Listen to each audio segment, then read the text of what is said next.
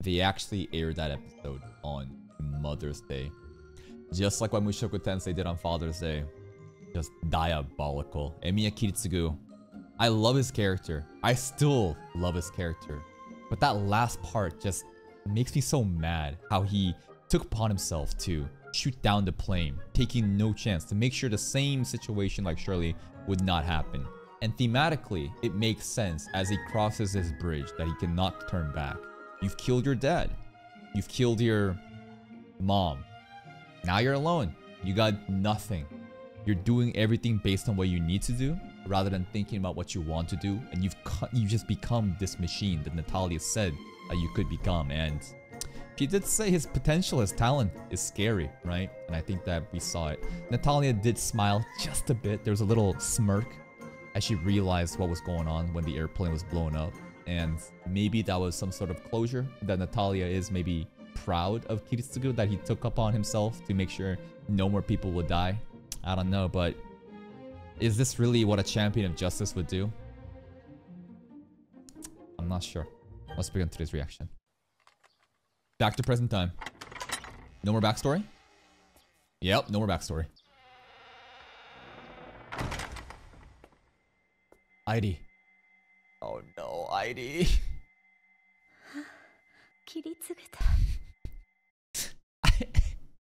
I was like, oh, okay, no more backstory, no more depression. Oh, look, it's her fucking wife that's dying.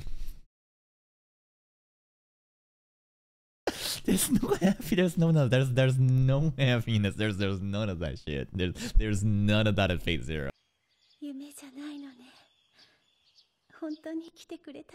Yo, fuck Kiritsugu, man, bring Saber in here. We need to charge her, Avalon.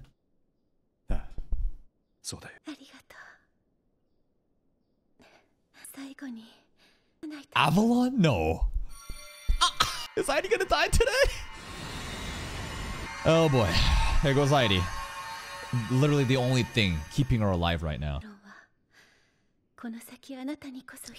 If it's Heidi's time to pass, I don't want her to just die like this. I want her to go just with the bang. Now, when I say that, I'm not saying wrap up Heidi and fucking C4s and fucking suicide bombers like the Ryuzu clones in ReZero. No, I'm not saying a bang like that. No, no. Although that's something that maybe Kiritsugu would be interested in. I don't know, but you know, some sort of triumphant ending for Heidi, please.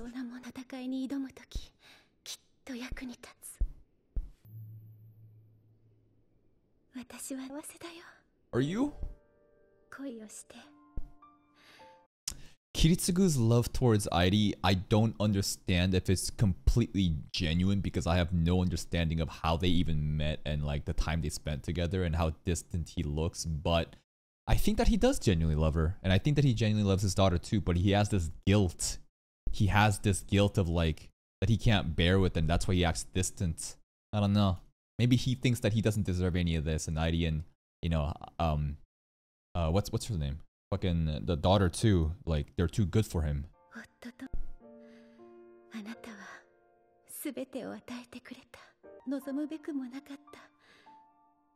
Man, this contrast too. Look at the juxtaposition on screen right now. What do we see? Kiritsugu is a real human. Heidi's feel is not. She's a homunculi. She's not real. As in like a real human. Yet she is more human than Kiritsugu, who's like a robot. You know, she's a doll. It's like they're opposite. That's kind of beautiful writing. Saber did all that on their slice of life episodes. Iria! Yo, is Kiritsugu gonna fucking survive this and go meet Iria, bro? Oh no. You better live this and go meet your daughter, bro. Bring Ilia to Japan one day.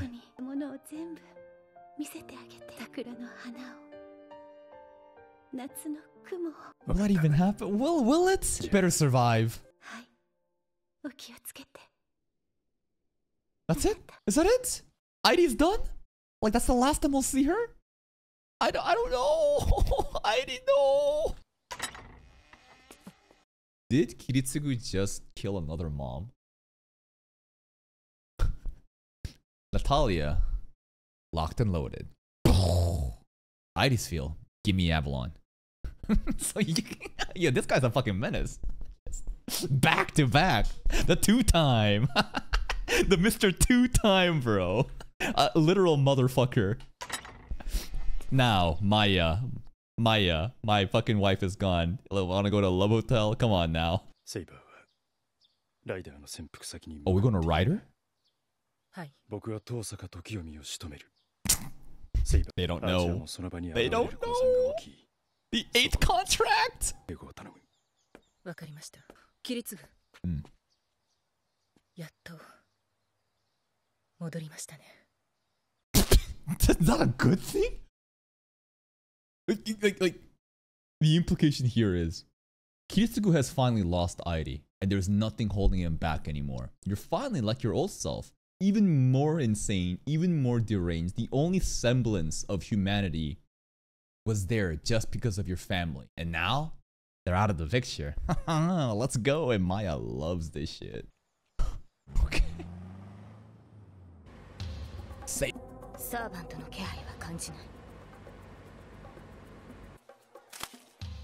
Yo, Waver, be careful. You're gonna get jumped. Yo, is Kiritsugu gonna fucking snipe Waver? No, this is Tokyomi. This is Tosaka household. Crows. Well, crows. They're supposed to represent death, right? If there's a bunch of crows around? So that's kind of hinting that Tokyomi is already dead? Never mind, it's the magic field. It's the magic field. Waver's having a picnic?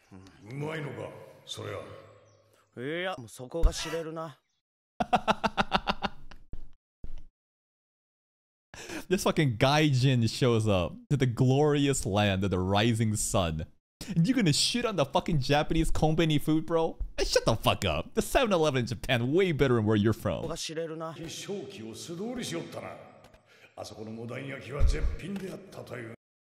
Just more casual, just Ryder being so adaptable to the modern society of Japan. He just knows all the best spots. Ryder knows every best restaurant in Japan. I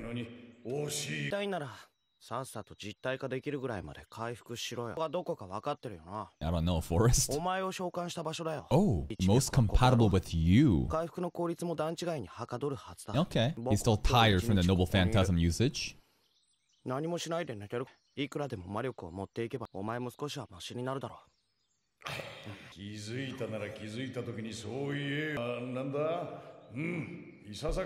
Dub Waver intuition.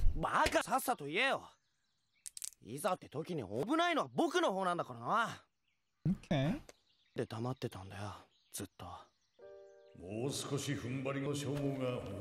Uh-oh, what's going on, Ryder? You're gonna recover from this, right?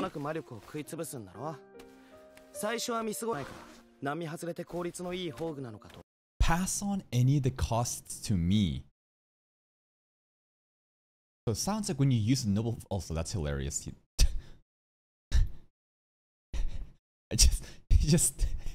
Him just sitting here with the face out is hilarious to me. But the implication here is that Ryder did not want to burden his men, Waver, right? His vassals, right? With that burden. So he took it upon himself to do it. He's like being a king. He doesn't want his people to suffer. He took it upon himself so that Waver doesn't have to take on the burden. Ryder, isn't this a bit contradicting to his philosophy about how a king is so superior and leads and the people does everything for the king in this situation? The people, the Waver, should have supplied mana to Ryder. But right now, Ryder took upon himself to almost be kind of like chivalrous, like Saber, where you're being a ruler for the people rather than the people for you. Is this his downfall? His one mistake, the blunder, where he contradicted his own ideals and now he's paying for it? Huh. Here's about you, kid.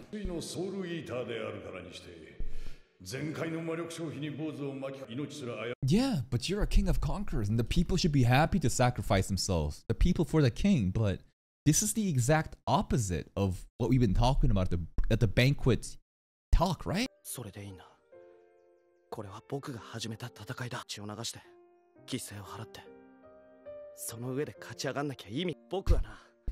It's funny like this. Why are you having this epic dialogue in this fucking like this? I can't take you seriously when you look like this, bro. Yeah, and the grill might be cursed by Dearmood. Okeanos.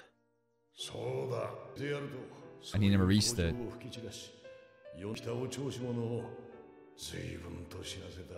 And exactly, right? This is his fault. Not every ideology or way of living is absolutely correct. Even Ryder has his own flaws, where because of his blind fucking ambition to find Okeanos, the pursuit made a lot of people die and they never even fucking found it. But he still doesn't regret it, right? Regret can't happen. That's right, the world is not flat. I'm sorry, Ryder, this is not the ReZero world. Like, if you saw the Great Waterfalls, yeah, that would have been great. Reached the end of the fucking world and fucking found the waterfalls at the edge of the world. Yeah, that's Okeanos. But like in here, I'm sorry, bro. We got a round world. Lame. Yeah, he accepted it.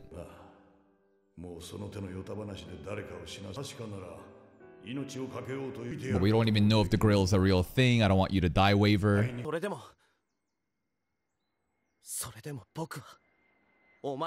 Shoot that plane down.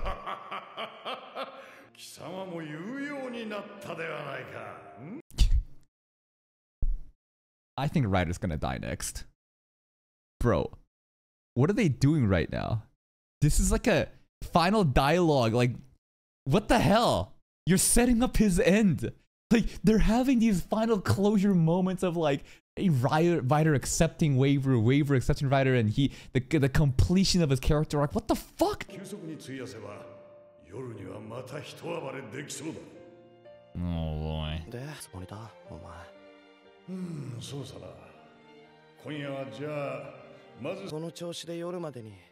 Yeah, how nerfed are you? Nah, you need a noble phantasm. One last NP.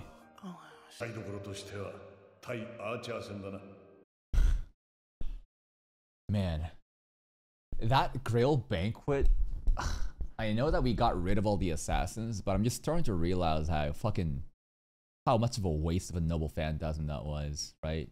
Because if Ryder had this for Saber and Archer, I don't know, he could probably do really well, but like, shit, he got only one left, and the whole river fight took so much out of it. Due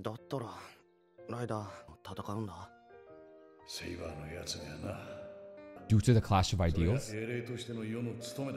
To prove that Saber's way of living as a king is not the real thing, and like, I'm still correct? Is that what it is?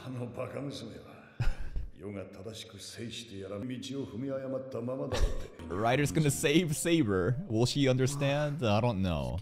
I honestly don't even know if Saber even requires saving, because again, these ideals and philosophies are not perfect for everyone, right? Everyone is flawed. So is Ryder even in the place to be correcting Saber? At least in his Fate Zero adaptation for Saber, it seems like they are, and that Saber is flawed, and she is just an innocent, a fraudulent, naive little girl chasing after her foolish ideals. I don't know.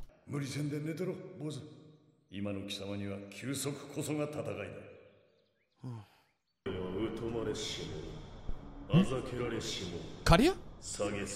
Karia! Berserker. Who are you? Like, he must be a dude from the Knights of the Round Table. There's a connection with Saber, but who are you? He's actually talking too, I just realized. Like Saber. Saber. Her. Honor. Saber. Mask is coming off?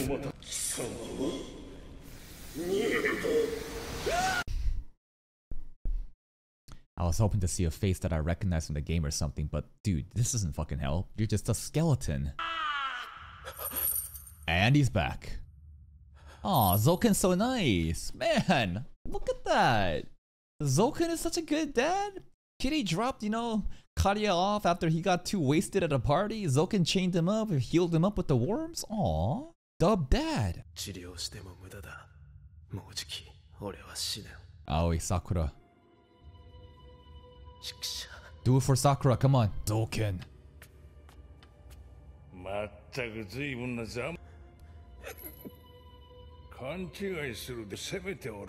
Yeah, you never even expected it from him? This piece of shit is looking kind of low-key funny though. Like, yeah, he's an abhorrent person, but something about him is hilarious. Just like, he just says this shit. Hello, my son. You think I saved you because I'm a father? Nah, I'm surprised you fucking lasted this long, brother. Nah, I need you to, you know, do your last thing. Come on, bro. Struggle a little bit more. Trump card. Wait, we got special worms coming in?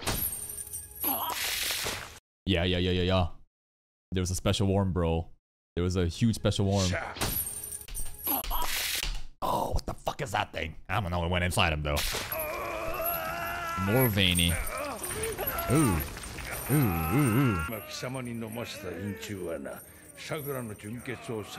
What? Sakura's like energy? This is fucked up. Like the worm treatment of Sakura and all the energy that he sucked up has now been given to Karia. His source of strength is Sakura. What the hell? What the hell? Also, the term purity is quite sus. Right? The worm I just gave you was the first to feed on Sakura's purity. Sounds very sus. And I think it's very intentional on what they're hinting at. But Karia's source of power now is Sakura, I guess, through the worms. Entire year. Damn.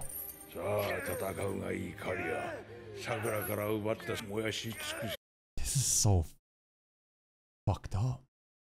His entire thing was sacrificing himself for Sakura so she doesn't have to suffer.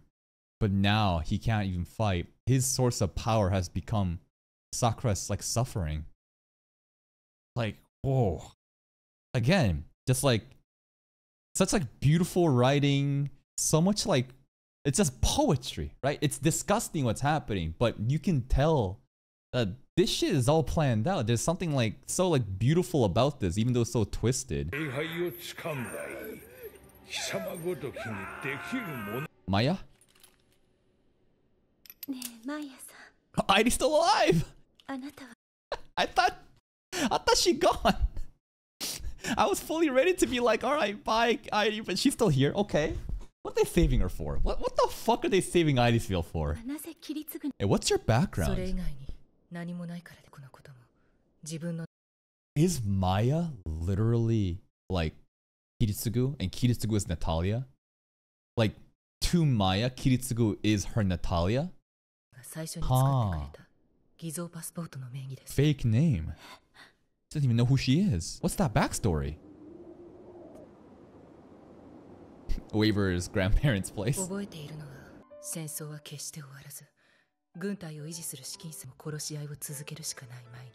She's from a war-torn nation. Who? Kiritsugu.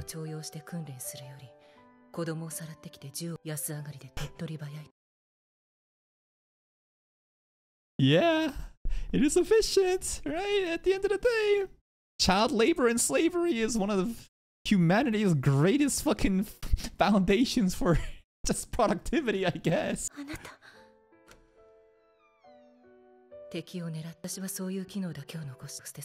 Yo, where Tokyo Mi body at?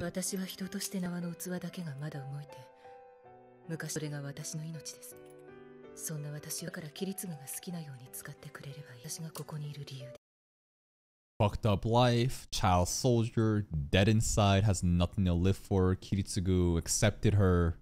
Now she feels some semblance of, I don't want to say family, but comfort with Kiritsugu. You can use me the way you want. Tokyo-mi.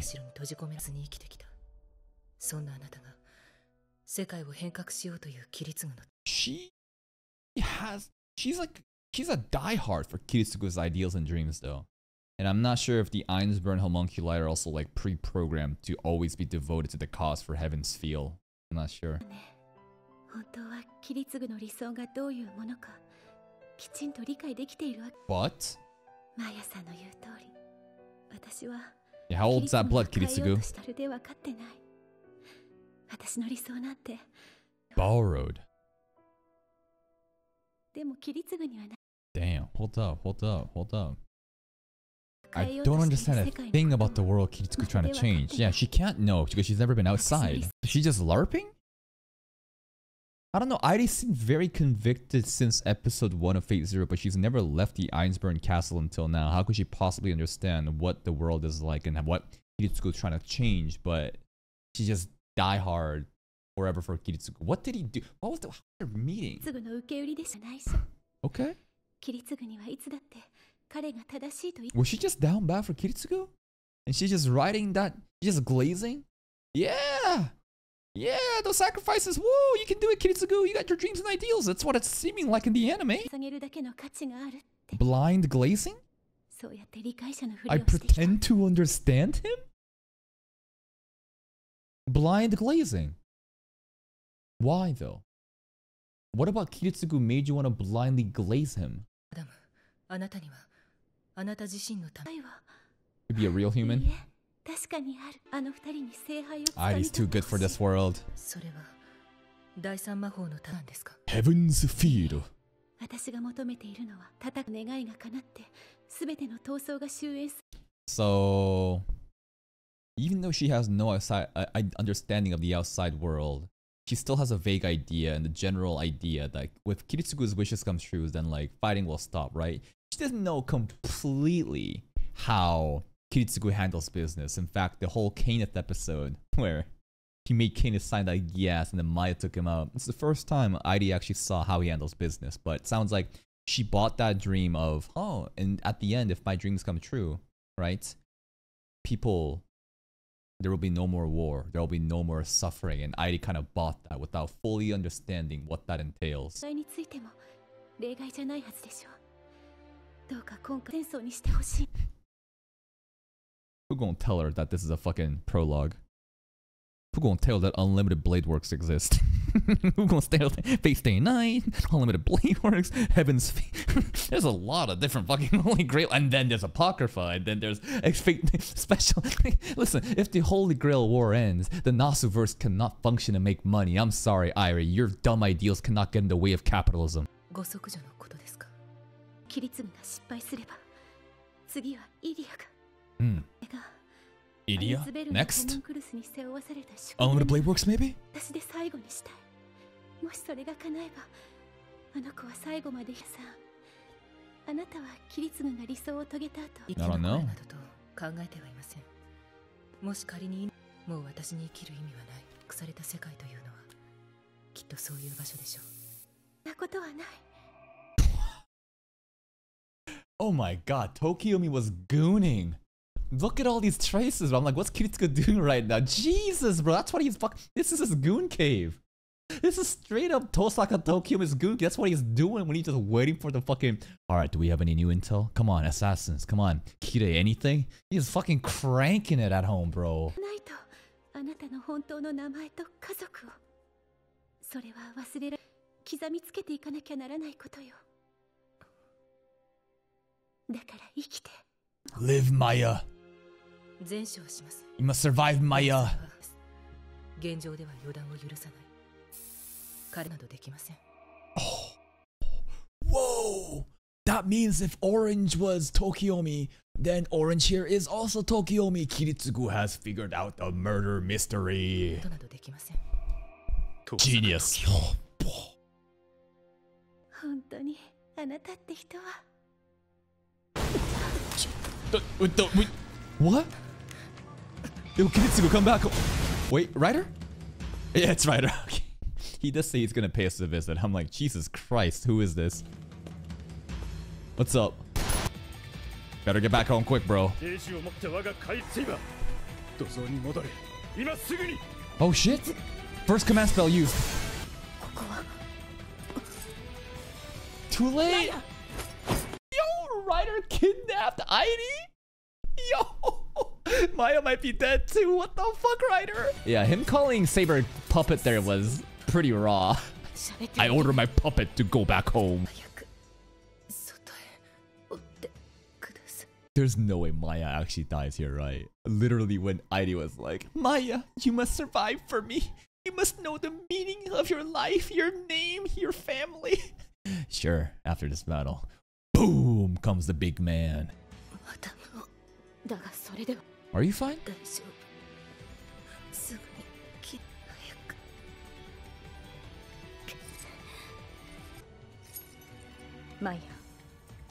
Maya, don't die on me now. Come on. Where are we going? How are we gonna find Ryder? Oh, that's that simple. Yeah. Wait, how is he floating there? Does he have his chariot? Bro just looks like he's flying there. I don't know. Yeah, it's just a huge jump. Bro has a fucking 4,000 meter vert. Kiritsugu, who could have done this? Get your fucking spray out. You need to go. That color, and then spray somewhere else. Ryder must have been here. Maya. No shot. Maya dead? No.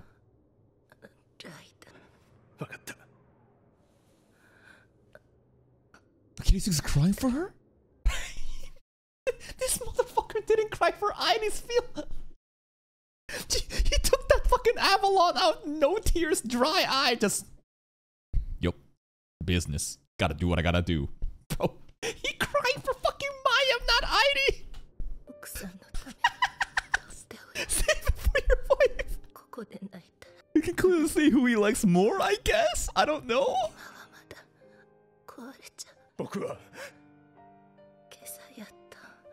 Yeah. But you're back.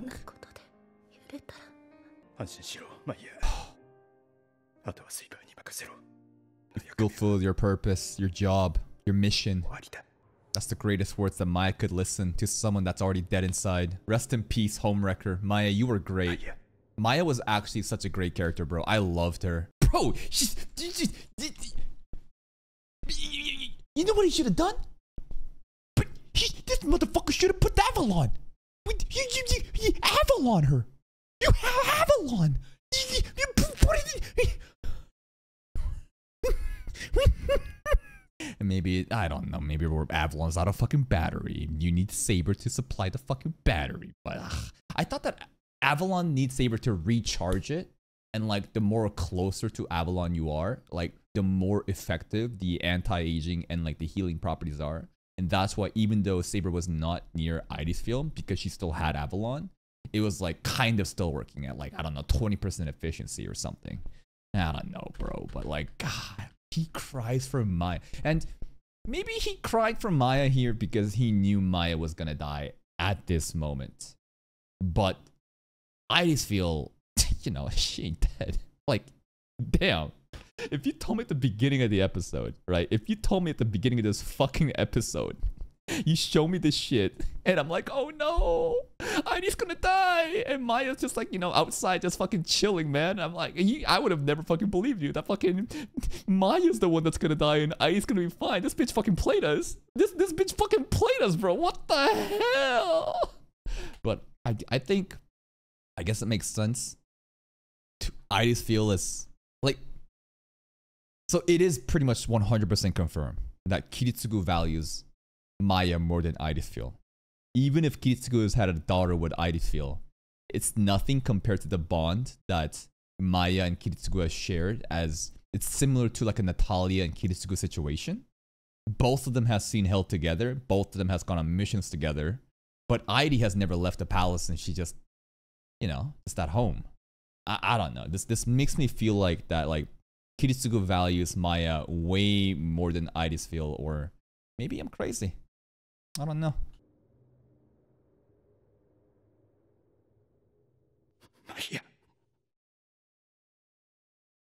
Maya. Return of the Assassin is today's episode, huh? And is the Return of the Assassin basically who Kiritsugu is? That like, yes, when, you know the comment that Maya said, You know the comment where Maya said, "You're back to your normal self." And we thought that because Kiritsugu has now lost his wife, seemingly, and he's cold and rugged. But actually, the real Return of the Assassin is when Maya dies from Kiritsugu's life. And now, it is the true return of the old Kiritsugu. Maybe it's something like that. This episode, it was pretty sad. I think every episode just gonna be sad and depressing, right? I mean, Phase Zero is a fucking... It's a story about war and a battle royale. Of course it's gonna be bad endings, but it's really just hitting on me, man. Because like, the earlier episodes, you know, it's the beginning of the battle royale. No one's really dying. Everyone's just kind of introducing yourself. It's having fun, but... We're in the last couple episodes of Fate Zero, man. And people left, right, center, they're all dying. Rider versus Saber is gonna happen. I'm not sure what the outcome of that's gonna be, but he can only use one more Noble Phantasm. We'll see how this shit ends. And that's it for me. If you're still here though, and if you enjoyed this reaction, please like the video. Check out the other playlist for more content. And until next time, take care.